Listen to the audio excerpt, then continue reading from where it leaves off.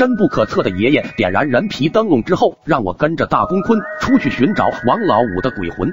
我出去直接被吓了一大跳，这大公坤大的有点离谱了吧，竟然有一头牛那么大，我甚至有点害怕，这大公坤不会把我当虫子给吃了吧。此时屋子内爷爷的声音响起，小江不要怕，这大公坤是友善的，你跟着他走就行了，记住期间千万莫回头。就这样，我跟着大公坤在路上走着，村子里面安静的出奇，除了我的脚步声，没有其他一点点声音。我低头看了一眼手里的灯笼，还在不断的滴着红色的液体。我正看着入迷，突然感觉后脖梗不断的有人吹冷气。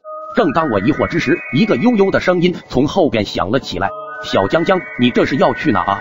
我愣是吓得站住了，这是王虎的声音，那个惨嘎的王虎不会就站在我的身后吧？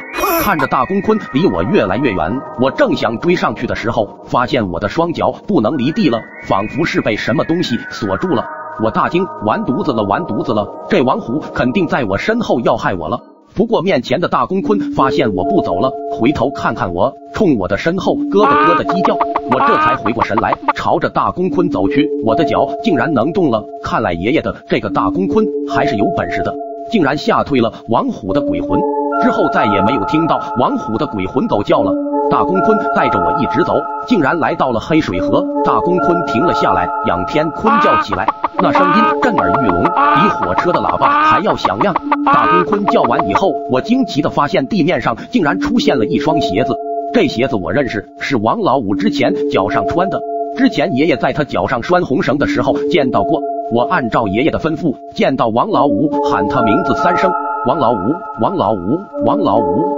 果然，王老五的鞋子竟然跟在了我的身后。随后我和大公坤就原路返回，回到王大叔家门口的时候，大公坤迅速变小，直接冲进了屋子里面，而爷爷此时也在门口接应我。爷爷却诡异地说道：“你小子出去招 H 破，结果招回来这么多。”我好奇爷爷的话什么意思，我一回头吓了一大跳，后面除了王老五的鞋子之外，竟然还有好多其他鞋子。我以为把事情办砸了，问爷爷该怎么办。爷爷笑了笑，给我一捆1元钞票，让我捎给他们，送他们好生上路。